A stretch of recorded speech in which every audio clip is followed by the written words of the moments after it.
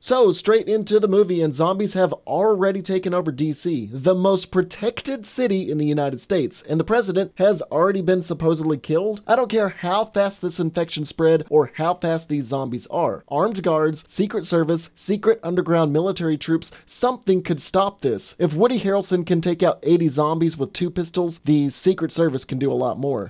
The area in front of the Capitol building is devoid of people and zombies, and this guy has enough time to check around and see the barren leftover destruction without any zombies appearing? Is this a body camera or a regular camera? Because it stays in focus on the zombie while keeping the victim slightly in shot before getting bitten. This guy dies, or at least gives up from 1 bite to his hip.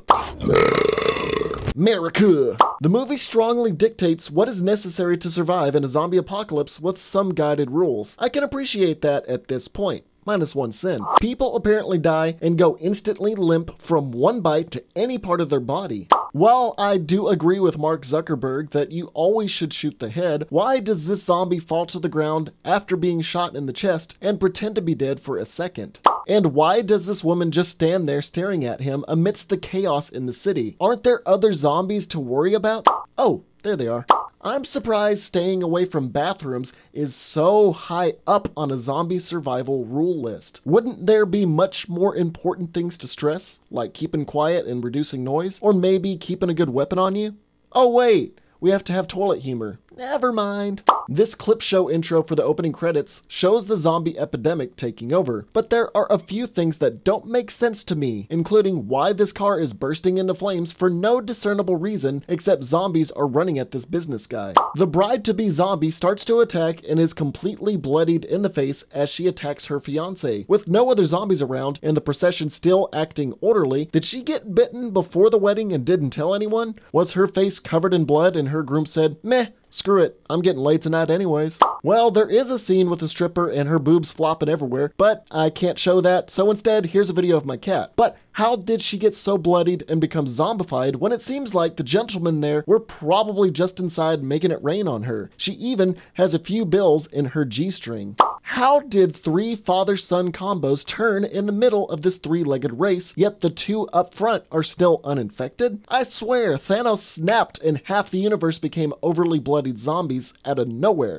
I'm in Garland, Texas, and it may look like zombies destroyed it, but that's actually just Garland. Being from Dallas and growing up somewhat close to Garland, I can wholeheartedly agree with what Mark Zuckerberg says here. -1 sin. Why would you even go to a gas station bathroom? Just piss or shit outside, man. Nobody cares about public defecation anymore. Maybe you should make a have car keys handy rule or make sure your door is locked or unlocked rule. A bit unsafe to leave a car unlocked for a zombie to possibly sneak in.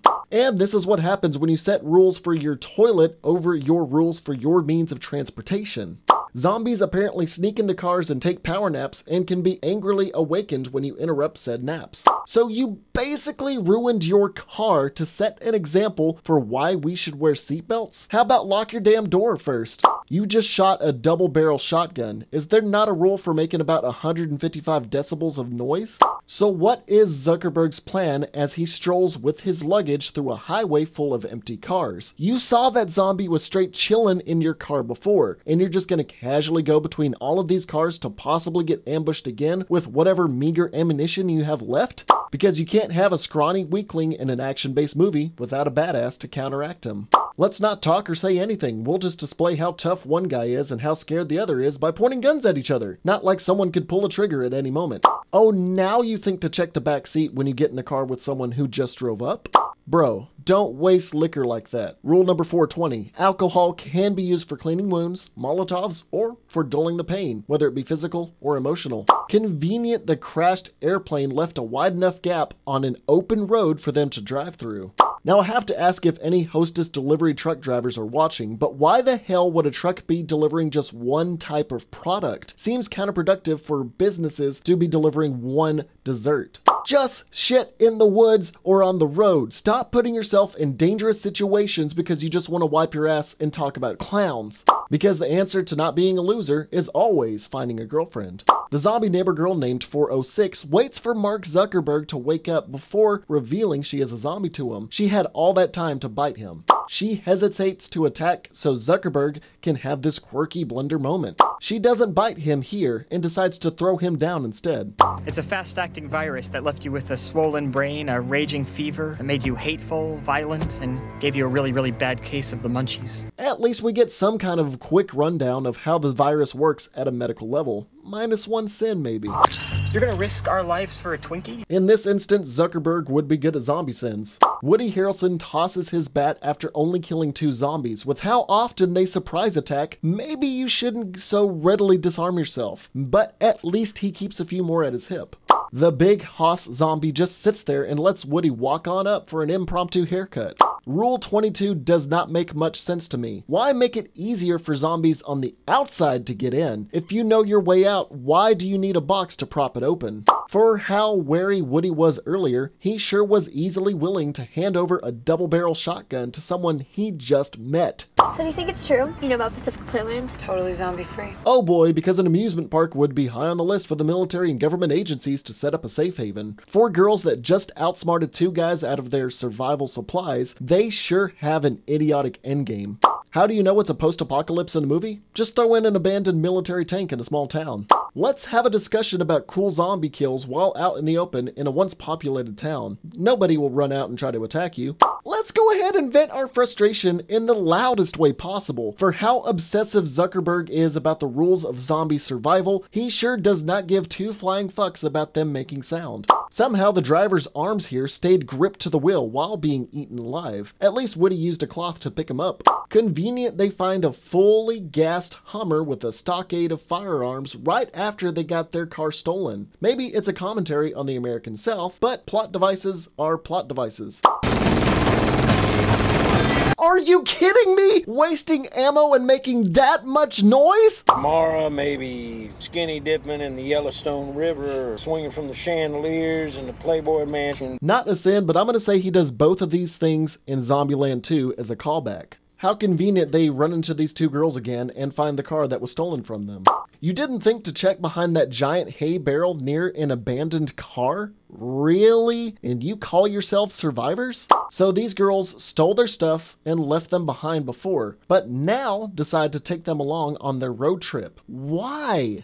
So because we are teenagers, are lonely, horny, and have abandonment issues, we are going to drop any reservations we have about these strangers over one conversation? There are surprisingly a lot of places with still running electricity at this point in the zombie apocalypse. The US military and police forces are gone, but apparently electricians are still hard at work keeping the Native American gift stores and amusement parks powered on. You gotta love that there is only 1 zombie manning this shop. You would think there would be other zombies that turn this guy into the zombie in the first place. The zombies in Zombieland sure like to chill by themselves. Apparently this church-faring elderly woman has the ingenuity to set up a Looney Tunes style piano pulley system all by herself during a zombie apocalypse. It's not truly a zombie movie unless the characters have that one scene where they go in an abandoned and somehow untouched store and get to have a little fun.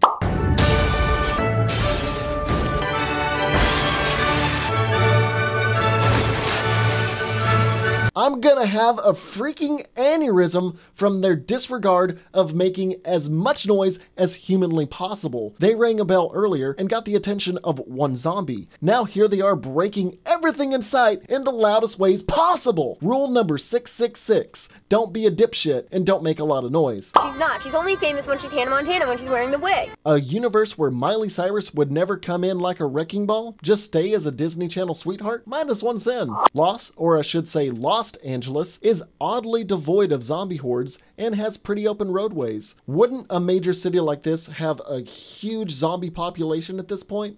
Oh, there's a small horde now. Does every building in every scene have working electricity and has not been touched by looters, ransackers, or zombies? Dude, people would quickly be raiding celebrities' houses. No questions asked. Crows, no one listens to me. Hello, inside voices. Don't you freaking dare! dare start declaring people to use their inside voices when you went all Legend of Zelda on those Native American pots earlier? Does every celebrity have a viewing room to watch their own movies? I get it. Murray is an actor and he is using his special ability to pretend to be a zombie to avoid detection by other zombies. But why go up to healthy survivors and act like you're about to attack them? At this point, people will have an itchy trigger finger. 3 people thought this was a fun idea. 3 separate people. You got what you deserve, Bill. Oh, for fuck's sake. Oh, they're making as much noise as possible again. There is surprisingly little recoil with these shotguns and rifles. Little Rock even barely pulls the trigger and gets a few shots off. I've tried firing off a shotgun before and I got popped in the mouth. I told you to lean forward, bro. I don't know, best thing about Zealand? No Facebook status updates. Says the guy that made Facebook. Alright, at this point it feels like less of a zombie movie and more if Thanos snapped and erased everyone except Zuckerberg, Woody, School of Rock student, Zooey Deschanel remastered, and Bill Murray. So my first R-rated movie. Yeah, Anaconda. Actually, Anaconda is rated PG-13. Hey, little help moving the couch? Woody prevents a Woody. What's our rule? Trust no one, just you and me. Just you and me. Too bad you didn't follow that rule when you decided to take these 2 strangers on a road trip in the first place. A big-ass car like that must have terrible miles per gallon. Wouldn't they have issues every few dozen miles of getting more gas for that tank? For once, making a bunch of noise and advertising your whereabouts are actually attracting zombies, but only so we can have the final climax and to remind us that, oh yeah, there are zombies in this movie. I just hate how these survivors start playing dumb so they can enjoy the little things. How are they getting off and on these rides? Don't you need a separate person to operate them to turn them off and on? If any of you have worked at an amusement park ride, please let me know how this would work in the comments. These zombies can scale walls and structures and flock to sounds and lights, but completely avoid Hollywood homes, highway souvenir stores, and shotgun fire. Oh no. What did you expect? How the hell did they get off that boat to be in this chase in the first place? Wouldn't it have been safer to stay on the rocking ship and maybe duck to hide? The zombies would just be splattered by the ship if they attempted to attack them. Didn't think to carry any guns with you or keep some in the car in case, I don't know, zombies showed up? Yeah, let's just submerge our only ride in the river and take 1 gun for each of us. This zombie here decides to wait and even is a few feet back from where he was earlier so Zoe can have her elongated paws and view at the Tower of Power. Zooey Deschanel fires 12 shots from her pump-action shotgun without reloading once. This zombie gets shot by neither of the sisters, but looks and acts like he did. Boy howdy, they are just wrapped to the brim with ideas that won't ever backfire. In a bit of Borderlands logic, shooting the control panel gets this ride to completely stop and lock in place. Almost forgot that there are rules enforced in this movie, despite the ludicrous amount of stupid decisions made by the people, including Zuckerberg. A whole nother group of zombies not attracted to the girls appears so they can take a bite out of Woody.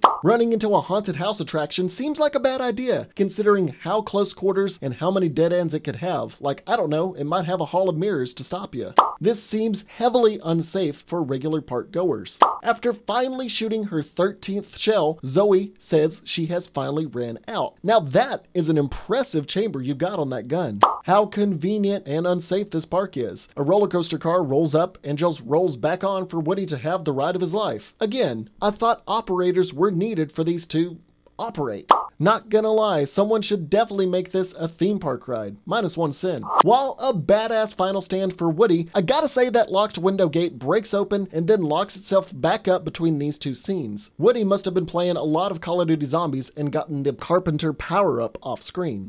I don't care how badass you are, there was nearly 80 zombies surrounding that booth, and you took them all out with headshots with 2 pistols and a few extra clips before they broke in? Okay, no. The clown has a stare down with Zuckerberg. Maybe the clown was thinking, oh, there's another dead clown right in front of me. That some rules are made to be broken. Oh, believe me, you've broken a lot of zombie rules, but this one was specifically so you can get laid. The clown zombie just stays on the ground after a gut shot long enough for Zuckerberg to honk that horn. Apparently, they wiped out every last zombie that flocked to this gleaming beacon of, hey, come eat whatever is here, long enough for Woody to shoot his Twinkies. The main takeaway from his rules are cardio, seatbelts, and a totally random bit about sunscreen at night? Make some noise, everyone! Make some noise, because apparently It doesn't matter if you make it. Sorry. Wow. Wow. Wow.